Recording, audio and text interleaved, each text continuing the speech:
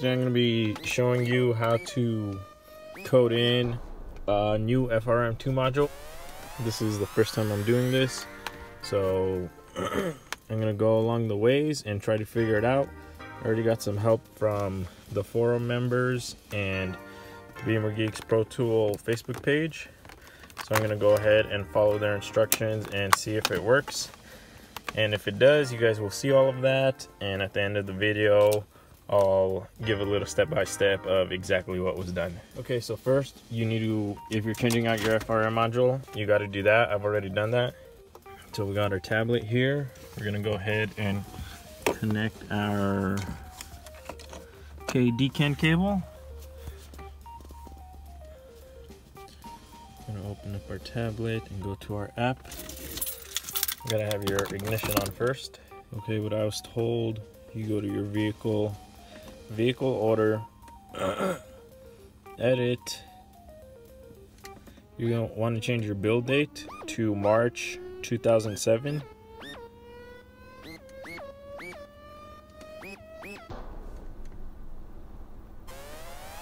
Actions, save,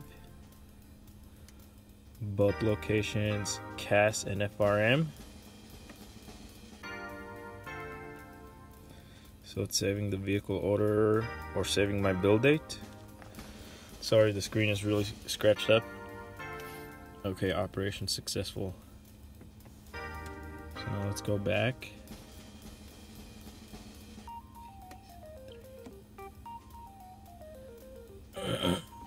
That was incredibly easy, so I guess that's it.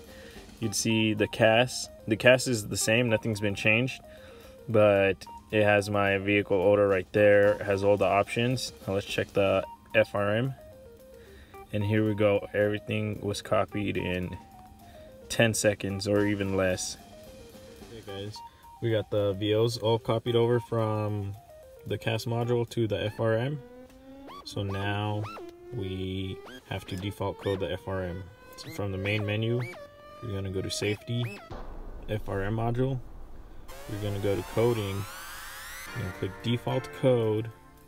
It's asking you for a backup, or it's prompting you to save a backup. Now you want to choose the vehicle order that you want to copy and default code to the footwell module. So the footwell module is blank right now, so we're going to click the car access system or CAS. It's going to get the vehicle order and it's going to start coding the default coding the FRM module. And once this is done, we should see our VIN written on the FRM module.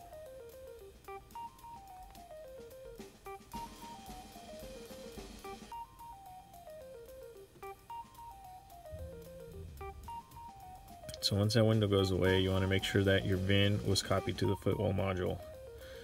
So you're going to go under functions. We're still in that footwell module under safety from the main menu.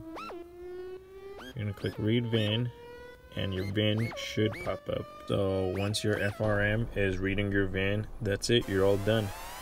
Now, if you had stuff coded on your FRM module previously, on your old FRM module, you're going to have to code all that stuff back in.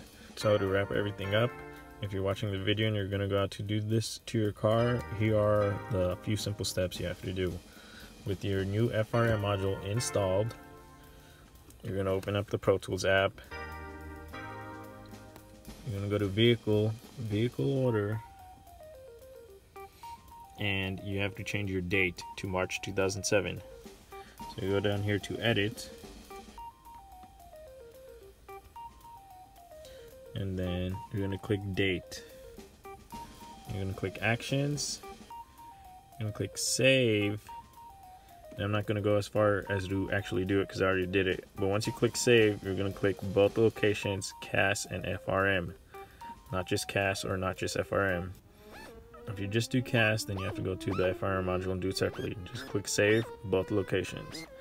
And once that's saved, your CAS and your FRM will have the same VO.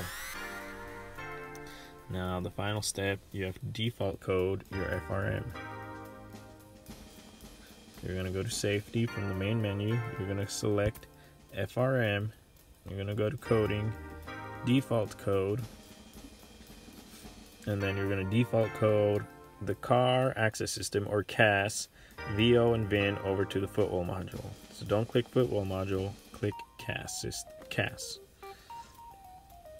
And once you click CAS, it's going to go through the cycle of copying the VO and then doing all the coding that it has to do, and then this window disappears.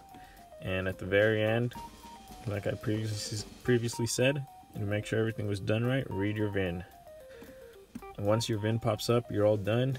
You can start coding or do whatever you want. Alright guys, to add to the video real quick, once you default code your FRM module, if your VIN is still not showing up, then force close the app and try to read your VIN again.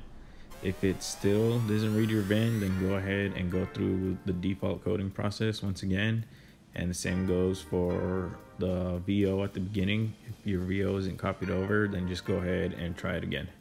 Thanks for watching. Don't forget to like and subscribe, and I'll catch you guys on the next one.